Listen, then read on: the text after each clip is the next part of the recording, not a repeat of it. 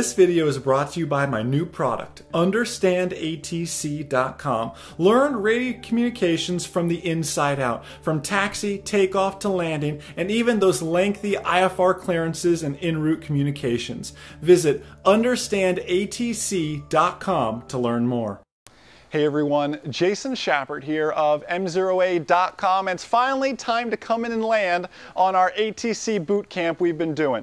We're going to come in and I'm going to show you a Class Delta arrival as we pick up the ATIS in the air. And then I'm going to show you how we contact tower, the power of cold calling, after we land, how to contact ground and take you all the way to shutdown. A true Class Delta towered arrival. Let's go ahead and cut to that clip. All right, guys, up in the cockpit now. A Class Delta arrival is what I'm going to show you guys. And first things first, we're going to listen to the ATIS, just like we started our previous ones. Let's grab the current weather. Tree, altimeter tree 002, visual approach is in use, runway tree 6. Advise on the initial contact you have, India. India. This is Ocala Tower with ATIS information, India, time 1750, Zulu wind 360 at 8, visibility 10, sky condition 1900, scattered, temperature 28, dew point 2 tree, altimeter tree 002, visual approach is in use, runway tree 6. Advise on the initial contact you have, India.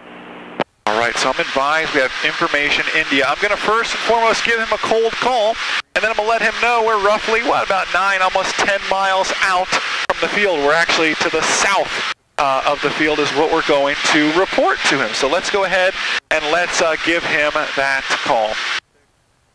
Ocala Tower, Skyhawk 7159er, Quebec. Hawk 5179er, Quebec, Tower. Yes, sir. Information, India, we're about 9 miles due south for a full stop. 79er, Quebec, roger, continue straight in, report a 3-mile final. Straight in, call you a 3-mile final, 7159 Quebec. All right, looking good. So we're going to continue a straight in for runway 36. I'm going to report to him when we're 3 miles out. Sounds great. So we're looking good, everything's set, knock out a before land checklist nice and early. Again, I like to call a Delta roughly 8 to 10 miles out is when I typically like to call a Delta airport like that. Gives them plenty of notice that we're coming. Now remember that their sphere of influence, their airspace is usually about 4 nautical miles.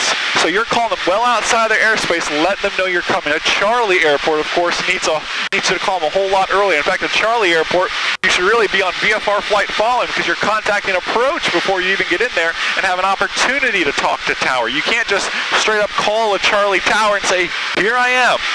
See what I'm saying there? You got to talk to approach and work your way through the system. So I've got us right now on a nice long straight in for a runway 36. What we'll do is I'm going to keep flying this, and when we get to about 3 miles, we're only going 172 speeds, we'll catch up, and I'll show you that radio call as we take it all the way into the landing. All right, guys, so we're getting a little bit closer to our point now, but I wanted to kind of go back and reiterate what just happened. Remember, we cold call. We got his attention first. I had to let him know who I was. Then I listened to the ATIS. I spent the time listening to that ATIS, where I was and what I wanted to do. Well, it was easy. I was, about 9 miles due south of the field. Nice and easy. What do I want to do? Inbound for a full stop. It's important to let him know that.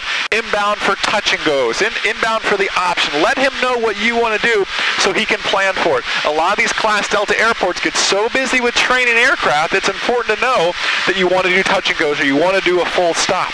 All right, so it's important to emphasize that. So we're kind of coming up, getting closer to our 3 miles. We're about 3.8. I'm a big fan of calling early. I know he said 3 miles, but I'm going to call him a little bit early so he can get a heads up, start spotting us. We're all lit up. Before land checklist is good. He should be able to find us A-OK. And I'm going to just tell him exactly what he asked us to report for 3 miles. And Ocala Tower, Skyhawk 7159 Quebec, 3 miles straight in, 36. 59 Quebec, clear land, runway 36. Clear land, runway 36. Thank you, 7159 Quebec. All right, perfect. So I reported that we are a 3 mile straight in for runway 36, just like he asked us to do. Could I technically just said, fine, I go back 3 miles? Yeah, I could have, but I like to reiterate sometimes I'm a straight in for 3.6, especially at the Ocala airport because we don't have a radar here, believe it or not. So it's a visual tower. He's got the binoculars out. He's checking us out as to where we are and what we're doing. So he also gave me those magic words that I wanted to hear so bad, cleared to land. That's important. I'm going to go ahead and knock out, dump in some flaps here and everything else on my nice straight in approach. He told me I was clear to land. And those are the magic words I want to hear. And anybody who's done any amount of Class Delta airport flying knows that, well, sometimes it's not until short final that they actually clear you to land. Or sometimes you're on short final and you're thinking to yourself, they clear me to land? That's why it's important to maybe take some notes or reiterate and remember that, yes, they did clear me to land. And if you don't know, it's always good to ask. Let me show you another cool trick. It's kind of a windy day today, so I'm going to ask for what's called a wind check. Wind check, please. Wind 020 at 7. Thank you. So all I do is ask for a wind check, 020 at 7. So now here I am on short final. I listen to the ATIS. The winds were one thing back there. I get up to the runway. I get the most current and most accurate wind straight. The controller's reading it straight from the computer. So now I can know what the winds are doing. Okay, the winds are from 020. So I'm looking, going, okay, I see how the winds are kind of, hitting me now. That's why I'm getting blown out this way. I got a little bit of a right crosswind coming in. You can always ask for a wind check. Kind of a cool thing to know and know that you can ask for. I looked out, the wind socket's showing the exact same thing. We're coming in. Everything's looking good. Airspeed is exactly where I want it. Looking good. Aiming for just a little bit, right, those numbers 3.6. Coming in, holding it off, and there's those numbers 3.6. And we're letting it roll on out, keeping it straight, and listen up because here something else cool is going to happen. Let's see what happens here. Just continue down the runway right through and Alpha 3, monitor ground point 4 into the ramp. Okay, all the way down the runway to Alpha 3, and we'll monitor ground point 4, 715 Quebec, thank you. All right, so something really neat happened there. So what he told us to do first off, again, not very busy today, he told us to continue all the way down the runway for Alpha 3, which is very helpful. My hangar's literally all the way at the other end of the runway. He knows that, I guess, and is letting us roll all the way down, kind of like a high-speed taxi right now. Now, he told me to get off on Alpha 3 to the ramp, which is the ramp that's going to take me to my hangar. And then he said to monitor ground point 4. Here's your interesting fact for the day. Almost all ground frequencies are 121 point something.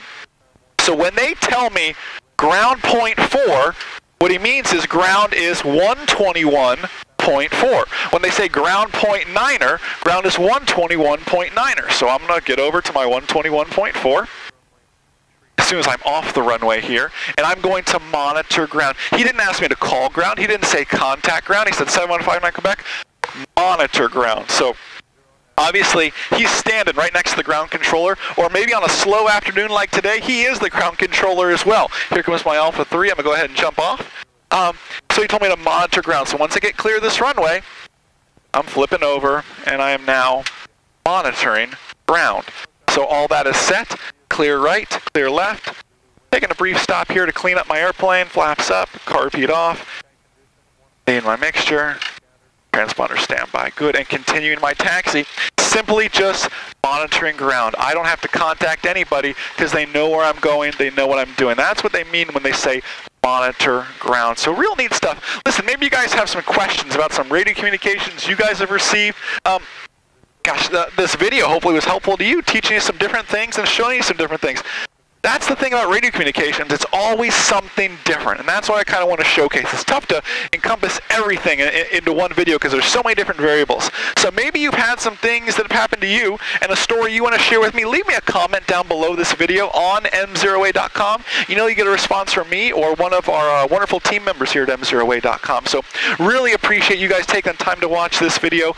Enjoy the rest of your day, guys. If you struggle with radio communications, I encourage you to go to that understandatc.com to really beef up on your radio communications, VFR and IFR. It helps you with all of that. It's going to be such a vital part of your flight training. So guys, enjoy the rest of your day, and most importantly, remember that a good pilot is always learning. Have a great day, guys. See ya.